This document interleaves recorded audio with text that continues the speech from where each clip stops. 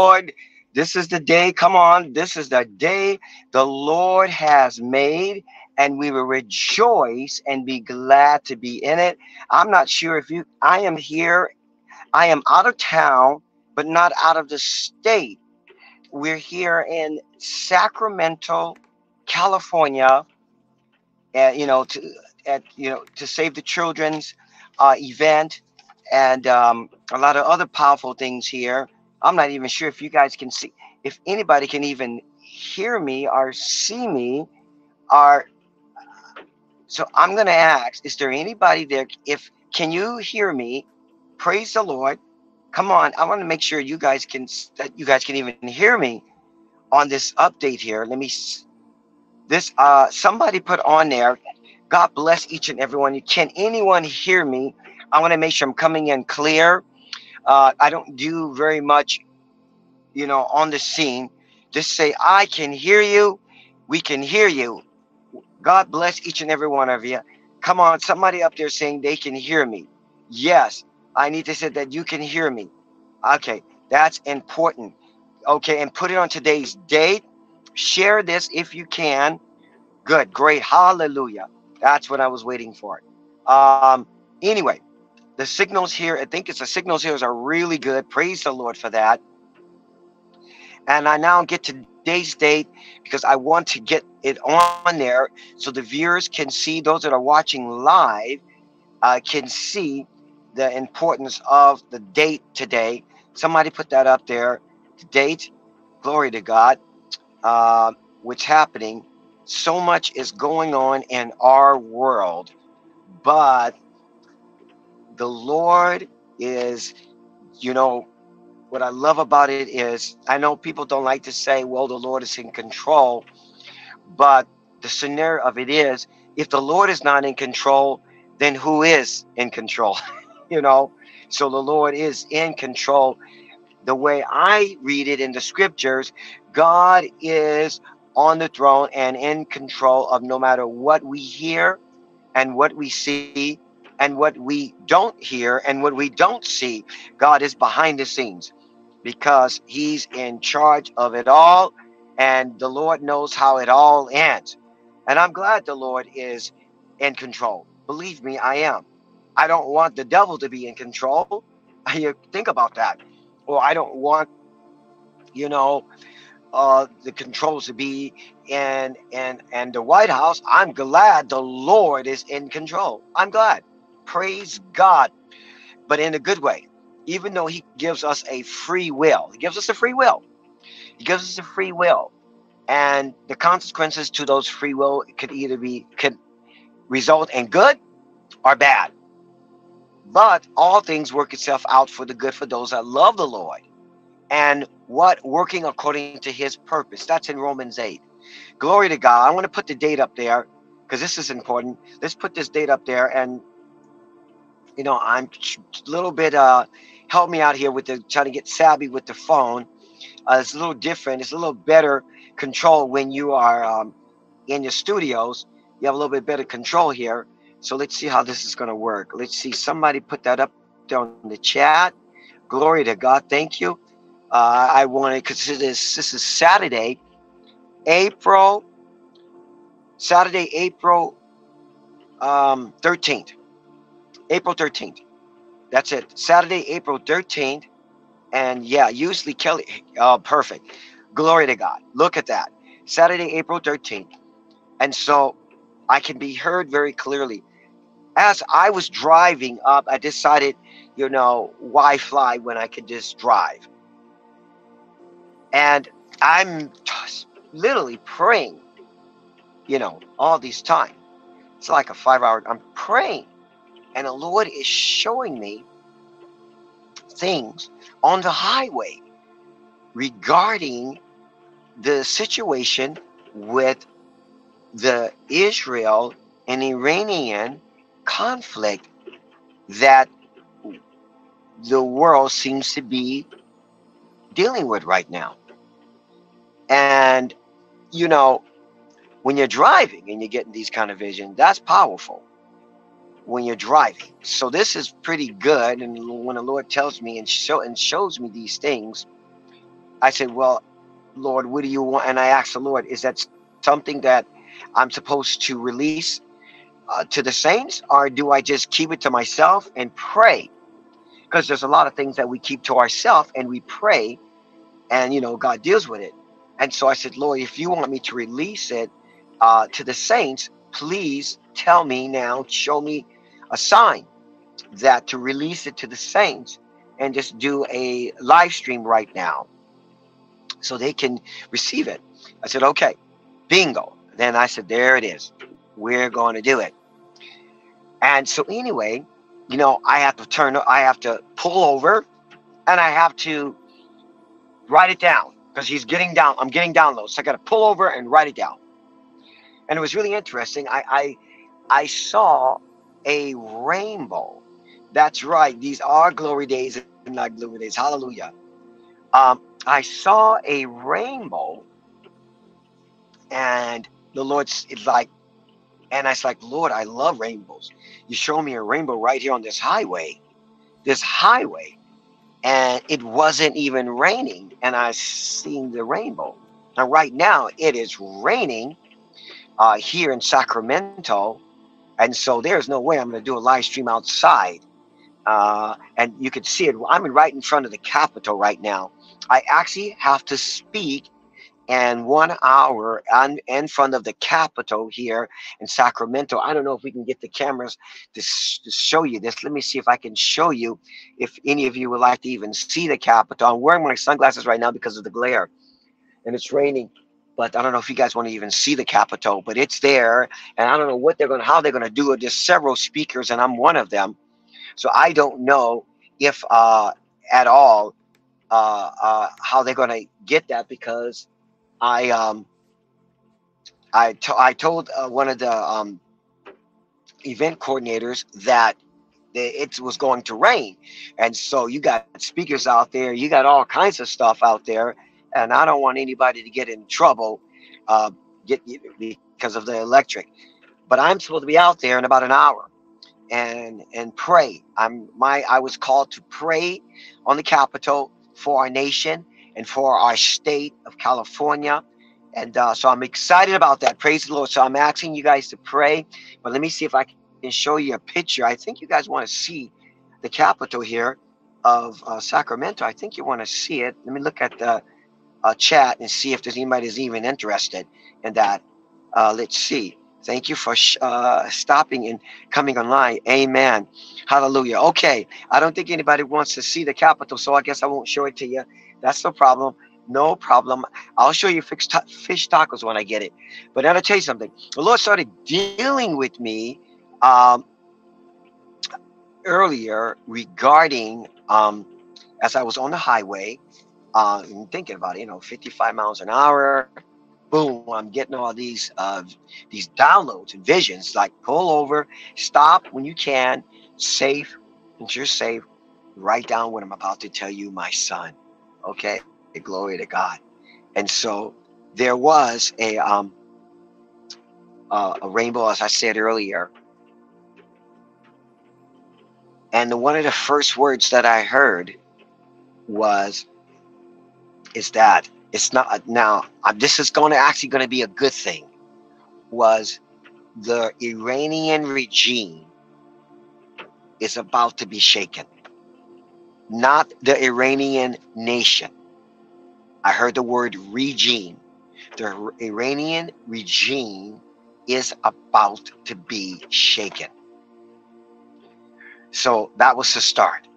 And the Lord spoke to me more than once with that word. And so I'm writing it down. And, I love that. I love that. So if somebody wants to see the Capitol, if you guys want to see the Capitol, you guys go ahead and put it up there on the chat. And then I'll from once in a while, I'll look down and see if there's anybody who wants to see it. If not, I'm going to keep going. Glory to God. Hallelujah. And bless each and every one of you. Carrie's with us. Look at that. Carrie's with us. Oh, praise the Lord. Carrie's with us. God bless you. Who else? Fallon's with us. Evangelist Whitney's with us. Praise the Lord for that. Okay. Then the Lord started to deal with me, and more started to happen. And then it was interesting because I'm thinking that God was going to just do one thing, and he didn't. He did twice. He also said, my son, Israel, my firstborn, is not going anywhere. And Iran is not going anywhere. But the regime is about to be shaken. That was powerful. That's a very, very, very tough regime. That the Lord didn't tell me how it was going to be shaken. I have my ideas. I don't want to speculate because people will take it wrong and say I prophesied that and I didn't. I was just giving what I thought. But I heard the word shaken. You know, I didn't hear the word change, regime change. I didn't hear that. All I heard was it's about to be shaken. So get ready. You'll see this in a lot of the media. Something's about to happen with the regime. And I understand what took place, a year and a half ago. That was also prophesied. But the Lord didn't say anything about the regime. It's the first time he actually spoke to me directly about the regime. Then the Lord goes on. Oh, praise the Lord. I love this.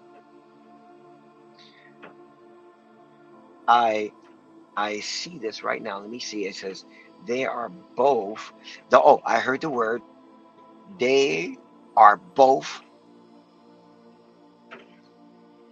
going to be major players. Guess what? In the tribulation. Major players. That's what I heard. Major players. So they're not going anywhere. Okay? Already, Israel will not destroy Iran, and Iran will not destroy Israel. I'm talking about taking them off the map. It's not going to happen. The scriptures makes it clear, and my heavenly Father made it clear. Again, they're both not going anywhere, even though there's tension. But that's not all. There was more the Lord gave me about what I saw.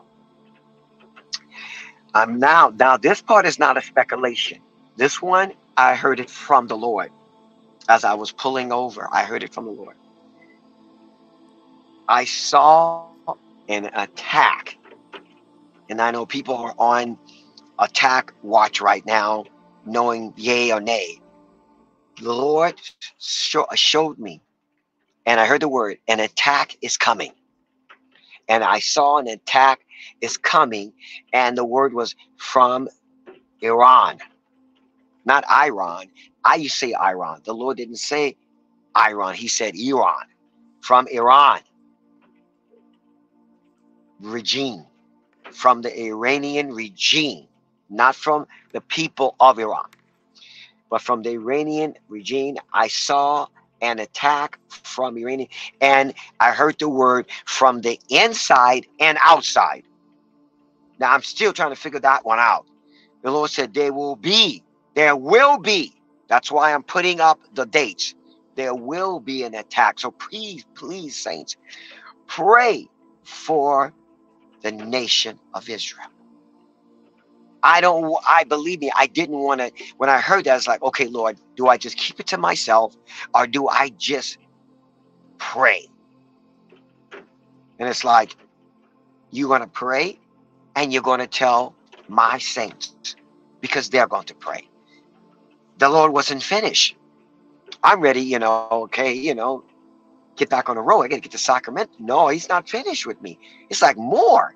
And I'm reading, then I'm going down more. And then I saw a huge, not small. Wow. I saw a huge retaliation from Israel. And that retaliation, it looked to be, it shook up the regime. I saw a retaliation from Israel. because they felt that America wasn't on their side the way they should.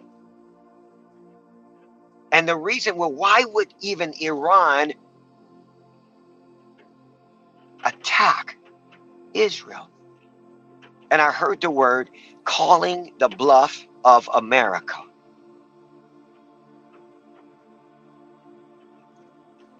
So they're going to be some bad mistakes here. And it's like, okay, Lord, is this going to happen? That's my question to my Father, Heavenly Father. Is this going to happen, or can we like pray that it doesn't happen? And I didn't get a response. I didn't get a response. But I know He wants us to pray no matter what. You pray for the peace of Jerusalem. Those that love them will prosper. We're going to pray for it. We're going to pray for both nations, because there's a lot of spirit-filled believers in Iran and in Israel. Israel right now, you have to understand, the scripture says they know in part. So they don't know how this ends. They're thinking that there are certain nations that want to take them off the earth. They don't realize that God is their keeper. That Lord's not going to let that happen. It's not going to happen. It's because they don't know how it ends, because they don't read many of them. I've been to Israel, lovely, but many of them do not read the New Testament. So they don't know how it ends. That Israel is kept by our Creator, Jehovah. The enemy can only go so far. And the Lord goes, that's it. That's enough. I'm stepping in. Whether it's natural or supernatural. But I said this last year. God wants Israel to call on the name of the Lord. It's so vital that they do this.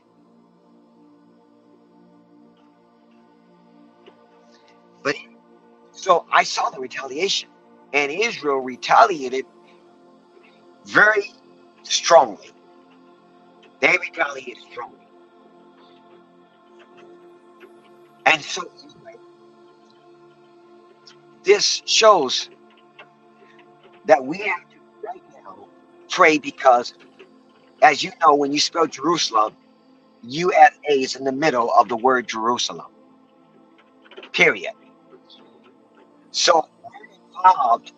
We may not be involved physically, but we are involved spiritually to pray for Israel, to pray for the peace of Israel, to pray that God will open their eyes, that they may know their Messiah. That's our job, is to pray. So something's going to go down according to the word of the Lord. Now, I said, Lord, is this going to be like another war?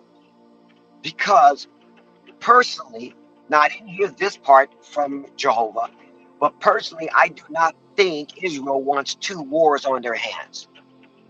I don't believe that's what they want.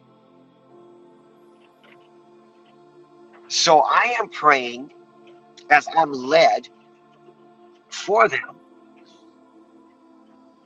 that this will either not happen, but the Lord didn't say it wasn't going to happen. He said He showed it to me, and I didn't. Sometimes He will give me give me a choice. If my saints pray, I won't allow it. But sometimes God will allow things because He's got a bigger plan involved, which we all know. God's plans are better. We want God's word and we want God's will to be established in our life. Glory to God. Glory to God.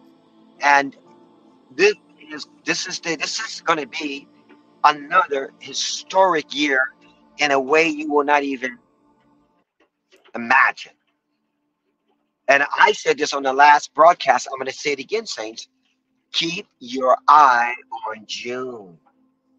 Believe me. Believe me. Such an acceleration is going to be coming. Such an acceleration that the Lord showed me, you know, in a lot of things. So this is going to be very powerful. And as you're watching this broadcast, you know, so I don't know what's happening over there in Iran or Israel right now because I'm here in Sacramento. I'll look later. I'm just telling you what the Lord showed me. Now, this is a few hours ago. So I've gotten this probably about 9:30 a.m. California time, and I'm releasing it right now. I'm releasing it right now. Now, this is the good thing. As you and I pray for Israel, okay, as you and I pray for Israel, there's going to be like this something. How do I say this, Lord? Like um and God wishes no one to perish, okay? Both Israel, the Palestinians, Iranian, Americans, you name it, Assyrians, uh uh wherever you're from in the world, God wishes no one to perish, okay? No one to perish. But he's called his children, both Jews and non-Jews, that are called by his name to speak blessings and pray over the nation of Israel. And Father, we do this right now. We take authority in the name of our Lord and Savior Jesus. We take authority right now. We take authority over the situation, over the tension. We ask your hand of protection over both nations. We pray, Lord, that you will intervene, and as we intercede, that you will intervene on behalf of both nations. We know that you have a bigger plan. We're not going to walk in fear. We're not going to pray in fear. But we pray in the hope of your divine word and will be established in this world and in all nations. I thank you, Father, that you are in charge and you I have so much peace when we are asking, Father, that your word will be established over the United States of America, over Israel, over Iran, over all the nations of the world, that your word will be established and your glory will pour upon this earth as you spoke it in the book of Numbers, that your glory will pour upon this earth. You've said in your word, Father, that in the last days there will be wars and rumors of wars. You said that, Lord. So there will be people speaking of wars. It will never happen. And then there will be some that there will be wars. There will be declared wars. But Father, you said for us not to fear. You made it very clear for us not to fear. The end is not yet. You made it so clear to us, Father. And we stand on that. And I pray for every saint that's watching right now, every man, woman, boy, and girl that's watching, that you will quicken us and strengthen us. You will strengthen us.